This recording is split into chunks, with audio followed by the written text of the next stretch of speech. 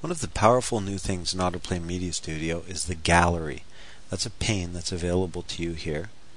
For example, let's both go to the same workspace layout so we can be working on the same thing here. So we'll go to Workspace Layouts, Compact, and you will see the gallery pane here in the center of the right. If you are in a workspace layout where you don't see it, you can go here to the View, Gallery checkbox. So basically we want to make sure that this is checked so that you can see it. Okay, so let's take a look at the gallery. I'm going to go ahead and pin it by clicking on the little pin in the upper right hand corner here. And I'm actually going to unpin my properties inspector here on the left just to get rid of it. Okay, you'll see right away in the gallery, and I'm going to pull mine out, that there's a little set of icons along the top here. These correspond to the different sections of the gallery. And you'll also notice that Indigo Rose has provided a large amount of content within the gallery of all different types, backgrounds, photos, buttons, all sorts of stuff to get you going. This stuff is from the Style Workshop collection at styleworkshop.com, and you can pick up a lot more content if you want there anytime, real cheap. It's great stuff, it's professional stuff, and I think you can get the whole 5 CD set for under $200, which is just amazing because it's royalty-free stuff, and basically it'll keep you in backgrounds for the next 5 years. But at any rate, we're going to take a quick look at these icons here. These allow you to quickly surf between the different sections of the gallery. For example, buttons, images, videos, flash, audio, scriptlets, and docs. So if we click on the Images tab, it sends us into the Images section.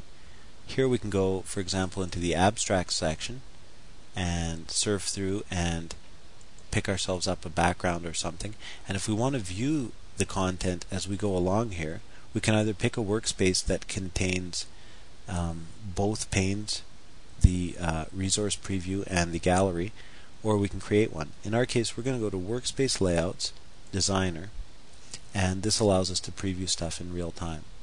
So for example here, if I pull this area up to resize it, there we go. As I click on these objects and move around with them, I actually see a preview. So if I wanted to look for a page background, for example, this is a great way. And when I drag it onto the page, if the size of the image is quite large, it's going to ask us if we want to make it a background. So for example, if I drag this on here, it'll ask us. And I'm going to say yes. You can set a tolerance for this in your preferences too. If you would like it to be, say, 70% of page size for it to ask this, or 60%, etc. So you can also turn it off by pressing the Don't Ask Me Again feature. But I'm going to go ahead and press yes. In this particular case, if I go to the closed workspace layout to preview this, View, Workspace Layout, Closed, you'll see it looks pretty good. So let's go back to our gallery. So we'll go to View, Workspace Layout, Designer, and we're going to take a look at some of the other areas of the gallery here. So I'm going to go ahead and stretch this stuff up again. And you'll see here that we've got the button section. You can preview the buttons. They're ready to go, ready to add to your projects. The image section, the video section, which contains only one video by default. The flash section, which we've actually included several movies for you to get started. For example, this globe is very cool. You can actually set the text that goes spinning around this globe. The hand is also very cool. You can actually add your own text to this button. But at any rate, we'll move on here. We've got the audio section, which contains some effects that we've provided for you. For example, for buttons and page transitions, as well as some loops from the Liquid Cabaret music collection. And that's another great thing to check out at liquidcabaret.com. Amazing music, just amazing music, and it's very, very cheap. You can buy those royalty-free CDs and add that music to as many projects as you want. I can't say enough good things about the Liquid Cabaret collection. In our scriptlets area here, you can see we've got a variety of short scriptlets that we can add to our projects, and we'll be looking at those later on.